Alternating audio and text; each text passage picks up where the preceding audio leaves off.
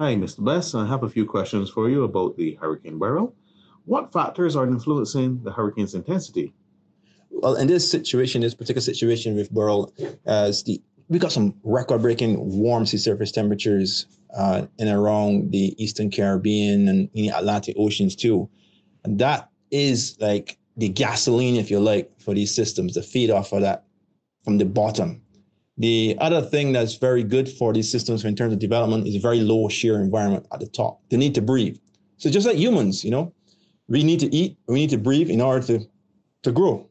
And so hurricane storms are similar. So what feeds them is warm oceans and a very low shear environment that they can blossom like a flower at the top.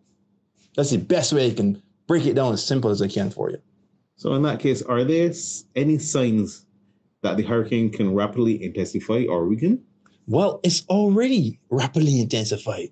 We're now talking about Category 4 hurricane that could possibly even touch Category 5 by tomorrow. And that's already rapid intensification from where it was before.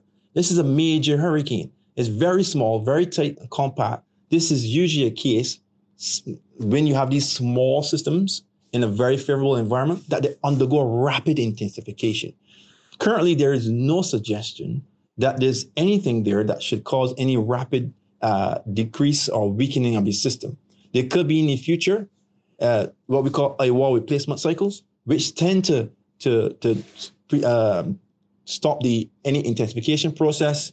But what it also does, it widens the wind field. But for the time being, we don't see any immediate wall replacements coming up for Beryl. So, which areas are most likely to be affected by the hurricane? In terms for Barbados, we're predicting currently 40 to 60 mile per hour winds, which is storm force winds. That should be after midnight sustained. Winds should gust up to hurricane force, especially once we get heavy showers passing through.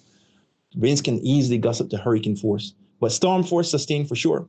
The hurricane warning remains in effect because of the close proximity of this dangerous hurricane and the fact it's so powerful. We cannot let our guard down. We cannot play with this. This is really serious. Okay, well, what kind of impacts can we expect? The kind of impacts you can see on the ground, definitely, wind is going to get storm force. You can expect trees to possibly come down, few power lines, etc. What's more important is everyone stays safe. The emergency management officials, the other officials have been giving really good recommendations about what you should do, when you should do it. I want to encourage everyone to listen to these official messages from the local authorities on what to do. That is the most important thing to help protect life for you and your loved ones. They gain some really important information. Please listen to them throughout the course of the night and into tomorrow.